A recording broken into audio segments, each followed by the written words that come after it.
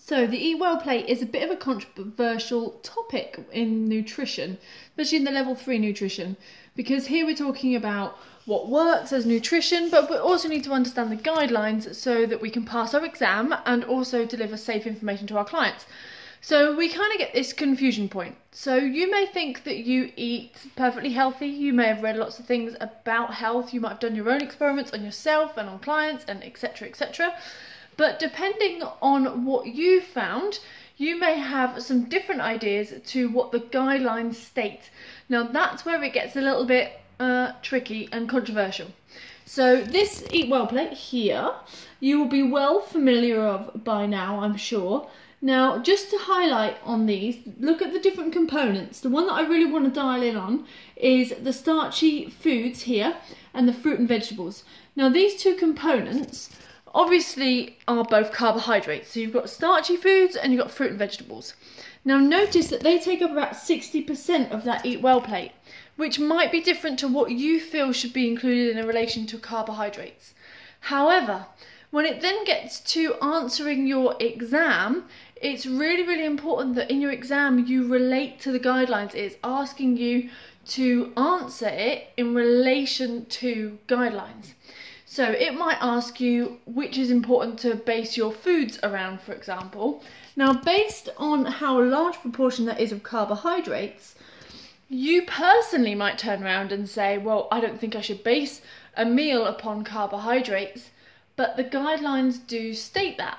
So really it's about knowing that balance of what you do personally, what you personally believe, but also understanding the guidelines, and then when you read your exam, knowing that difference. What is it asking for? Is it asking for according to the Eat Well plate, according to the Food Standards Agency? Then you need to recall that information, not your own opinion. And I know a few people that have got stuck on this before. And this relates to this next bit. So if you look on here now, you'll see that there is basically all of, there's 8 different recommendations basically. I'll read them out to you. Base your meals on starchy foods is number 1. So this one comes up sometimes in the exam. That's a hush moment. That one comes up in the exam. So base your meals on starchy foods.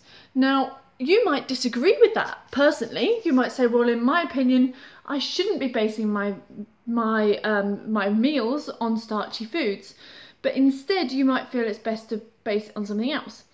However, know that the Eat Well plate and the Food Standards Agency are asking you to base meals based on starchy foods, whether you agree with that or not.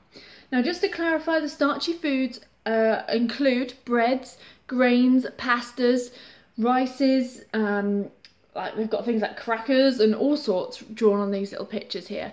Now, just remember, really my whole point of this video is that when you're coming to doing your exam, it's asking you in relation to guidelines, not your opinion or what you feel works for you personally. So yeah, have a little look at the Food Standards Agency recommendations. You will need to know them for your exam, and usually at least one of these comes up in your exam. Usually there's one around starchy foods, like I said, base your meals on that. There's usually one that involves about fruit and vegetables, so you need to have at least 5 portions per day. Then there is also about eating portions of fish, so making sure that you have at least 2 portions a week, one of which must be oily.